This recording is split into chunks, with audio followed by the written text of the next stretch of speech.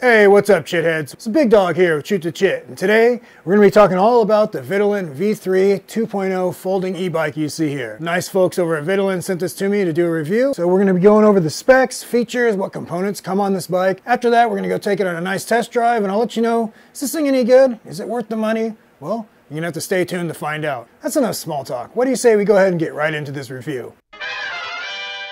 Alright guys, so here we are up and personal with the Vitilan V3 2.0 folding e-bike. Chose the nice white color here, but it is available in 4 different color options.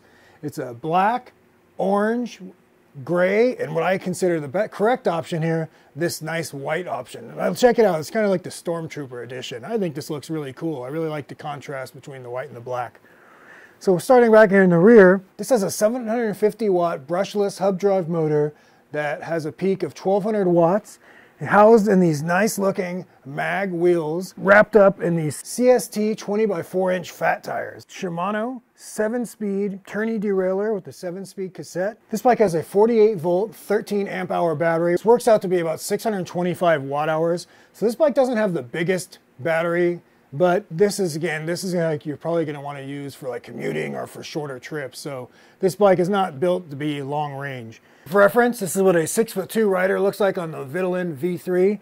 Vitilan claims this fit riders from 5'4" to 6'5". The bike has this nice rear rack, has front and rear plastic fenders, and guys, I don't know if you've been around my channel for a while, but I prefer the plastic fenders because they make considerably less noise.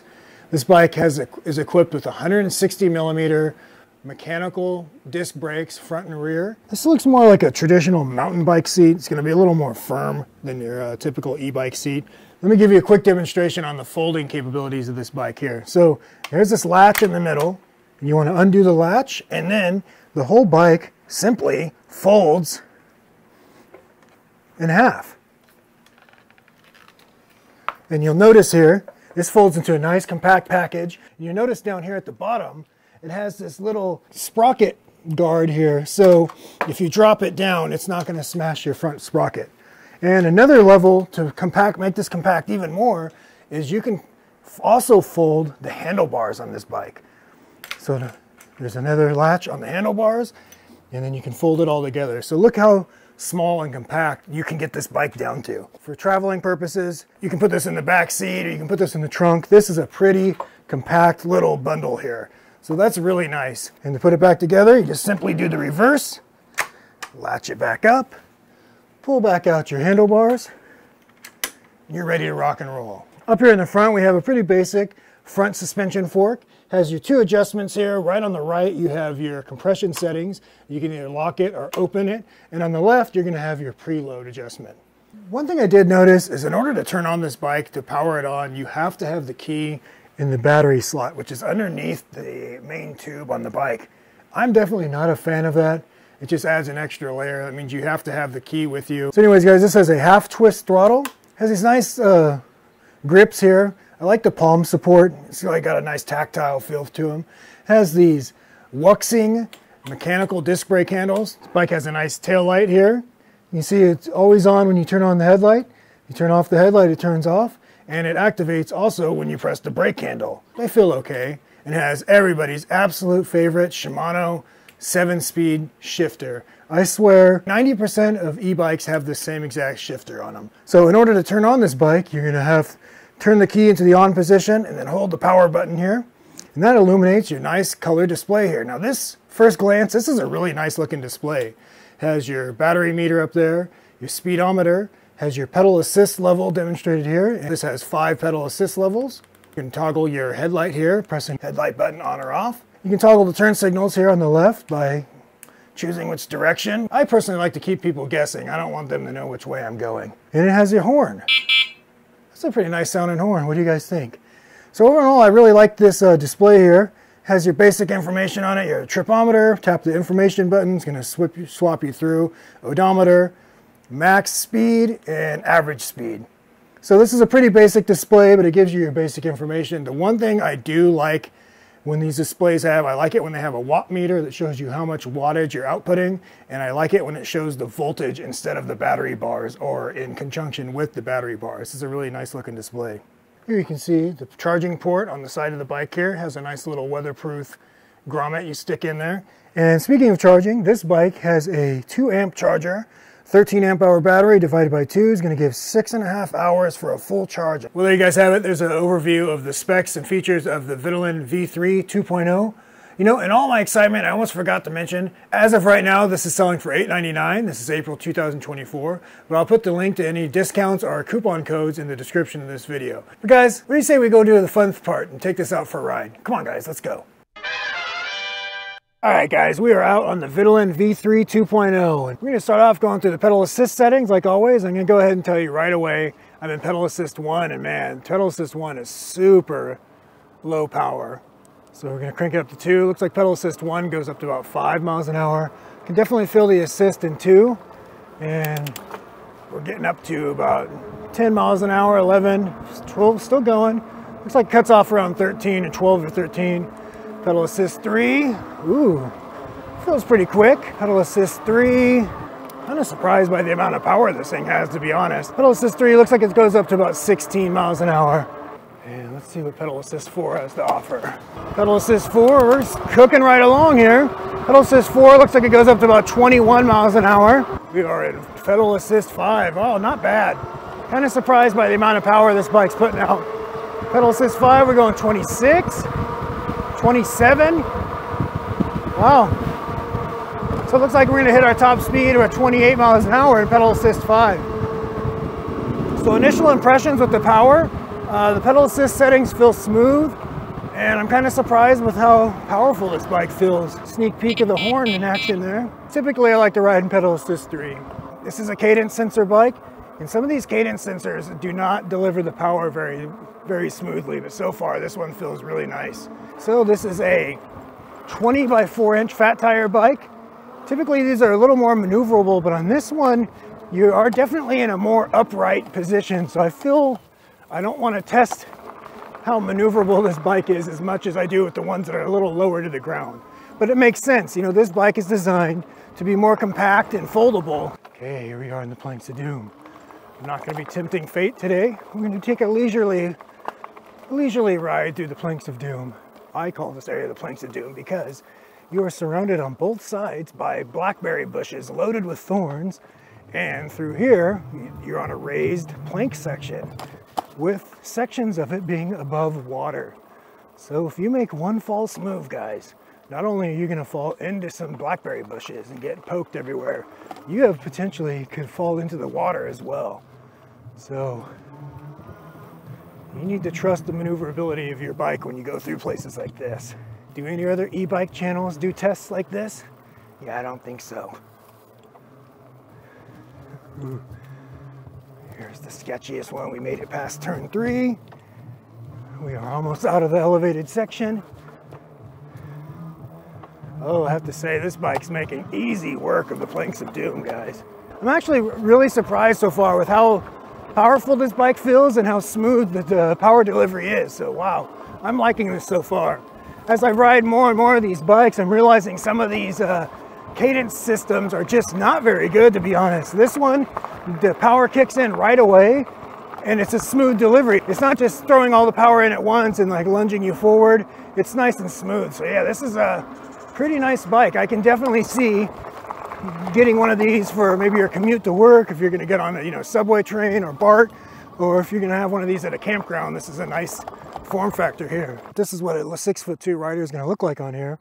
And front fork doesn't feel too bad, to be honest. I don't think there's an incredible amount of suspension on here. I mean, I don't know how much suspension you're expecting from a folding bike, a folding commuter bike, but so far, guys, I'm actually really impressed with the build quality and the overall feel of this bike. This bike's definitely growing on me, guys. I don't want to seem like I'm being overly positive, but for a budget bike, this one feels better than some of the other bikes I reviewed. If you travel a lot, you just throw this in your car. It would definitely be a good little bike to take on some short excursions. This is my good side over here. So check it out. So far, this bike is making absolutely easy work of all the obstacles that the wetlands have to offer. Granted, it isn't saying much. This isn't exactly a bike park.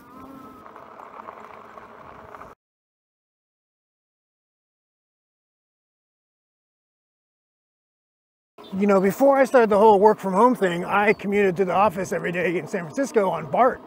And I could definitely see something like this being extremely handy for riding the BART. As a matter of fact, I could ride to the BART station from my house.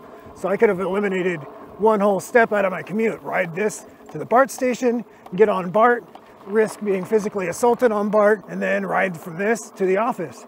So I think this would give plenty of range. That's the one downside of this bike is a smaller battery, 625 watt hours. But I feel for a lot of average commutes, if your commute's 10 miles total, you're not gonna have any trouble doing that on this bike. Woo! Not everyone will be lucky enough to commute through a nice, beautiful park. So a lot of us are gonna have to ride on the road, and that's what we're gonna do now. This bike is definitely not a speed demon, but I feel like, I'm in pedal assist 3. I'm cruising around 15, 16 miles an hour. No problem, not putting in a ton of effort. If you commute and you want a multi-purpose bike, especially the footprint of how small this one folds up, this would be great to take along with camping trips. So I'm about 4.7 miles in. This thing's still showing 5 bars. All right, now we're gonna get off the road and we're gonna get back onto the bike trail here. This bike is a nice cruiser, but one thing I wanna point out, this seat is kind of on the stiff side. It's not the most comfortable, so I'm definitely finding myself shifting my weight around a bit more. Now typically here's where we take the off-road course here. But you know what, guys? We're on the commuter bike. We're taking the path of least resistance today. Okay, I'm gonna crank up the pedal assist here. Let's do pedal assist 5 for a bit. Oh man, this bike is surprisingly powerful, I'm telling you that. I saw another review and the guy only got to 24. I'm at 26, 27. I'm pedaling though, guys. I feel resistance. I don't feel like it's giving me power anymore. There you go, 28. So we were able to hit a top speed of 28 on this bike. So these brakes are 160 millimeter mechanical brakes, and they don't really have a ton of bite, but you know what, they stop. Let's see. Yeah, these brakes are not overly impressive, but so far what I do like about them is they work for starters, and unlike other mechanical brakes on a lot of bikes I've tested, these are making no noise. They're not squealing at all. So yes, they're mechanical, but what do you expect? This is a budget bike, but I feel like for the size and weight of this bike, these 160 millimeter mechanical brakes work just fine. It's kind of neat. This handlebar stem here is adjustable, so you can raise it and lower it, which I definitely don't recommend doing while you're riding. But so this will accommodate a wide variety of rider sizes. Where the seat might be a little uncomfortable, these handlebars are surprisingly comfortable. Definitely with these wrist supports I have on the grips, nice and comfortable here. Well, believe it or not, guys, we're gonna do the hill test on this bike. And I think it can do it for a variety of reasons. One, I think this bike is geared pretty low. It's not very heavy, and it has a surprising amount of power. This thing in the lowest gear, I don't know if you can get a sense of, I'm barely pedaling, but oh, surprisingly, yeah, this isn't too bad at all. We're just commuting to work up this steep hill, guys. Oh yeah, this is surprisingly making quite easy work of this hill. It's a variety of the gearing and the power, but yeah, no problems at all.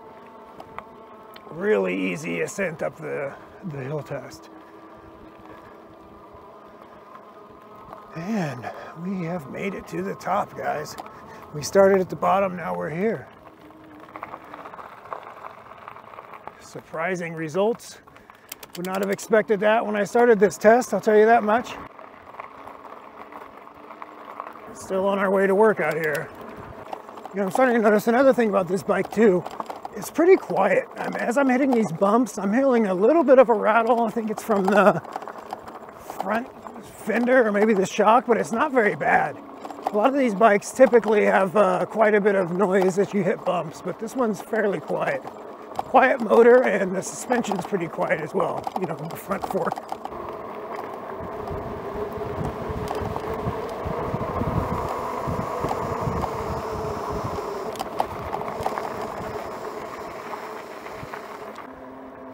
Normally I would have wrapped this video up already, but it's such a nice day out and I'm just enjoying this ride, so I'm gonna go ahead and stretch this out a little bit and kind of see how far I can get on this bike. So I'm currently at 14 miles and it's showing 4 bars, consistently riding in pedal assist 3. Let's just see how far we can get. All right, a little development in the story. 15.3 miles, I'm at 3 bars. And I can definitely hear the motor sounds a little less enthusiastic going up hills. So starting to experience a drop in power. But we're gonna keep trucking, guys. We'll see how far we can get on this bad boy. Should I get this checked out? All right, big development, guys. We're at 18.5 miles and we are now officially showing 2 bars, but with a 625 watt hour battery, if we get 25 miles, guys, I will call that a success. I'm gonna keep going, guys. I'll check in with you in a little bit. Well, there you guys have it. This is the Vitilan V3 2.0. I ended up with the final range of 25 miles and I still have 2 bars showing on the display. 25 miles and still got 2 bars showing.